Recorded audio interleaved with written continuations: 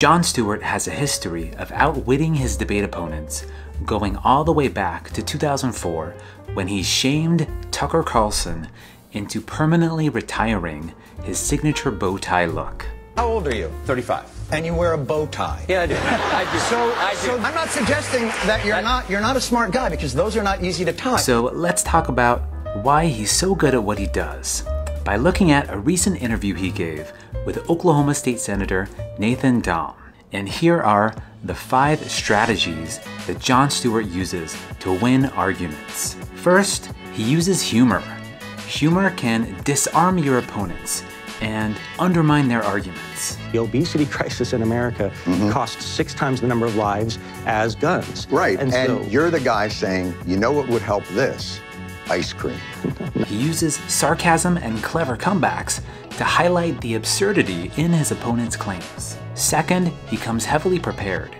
He has facts and statistics to support his claims. He knows his stuff, and he's got the receipts to prove it. Guns makes us more safe. yes. We got 400 million guns in the country. We had an increase and gun deaths went up. Third, he uses analogies to make complex ideas more accessible. He compares political issues to everyday situations that people can relate to. This makes his arguments more compelling and persuasive.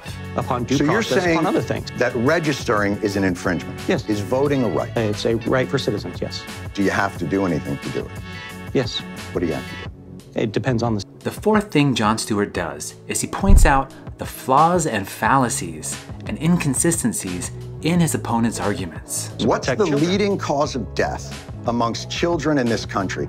And I'm going to give you a hint. It's not drag show readings to children. Correct, yes. So what is it? I'm presuming you're going to say it's firearms. No, I'm not going to say it like it's an opinion. That's what it is. Lastly, let's talk about emotion. He shows his pain and passion on behalf of those that are affected by an issue. You don't mind infringing free speech to protect children from this amorphous thing that you think of. But when it comes to children that have died, you don't give a flying... Forgive me, but I have to offer one more bonus strategy, and that is that he appeals to people's sense of shame. He shames politicians and those who should know better to act and be better, like when he spoke out in support of a bill that would provide funding to care for veterans who were exposed to toxic burn pits. Because these people will not give up, they will not give in, and they will not relent. This is an embarrassment to the Senate, to the country, to the founders, and all that they profess to hold dear.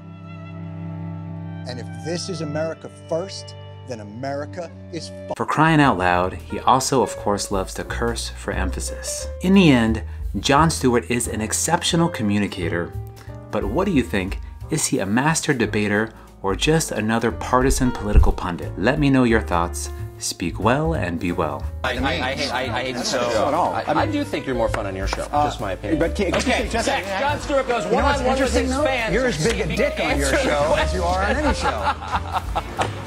Now you're getting into it. I like that.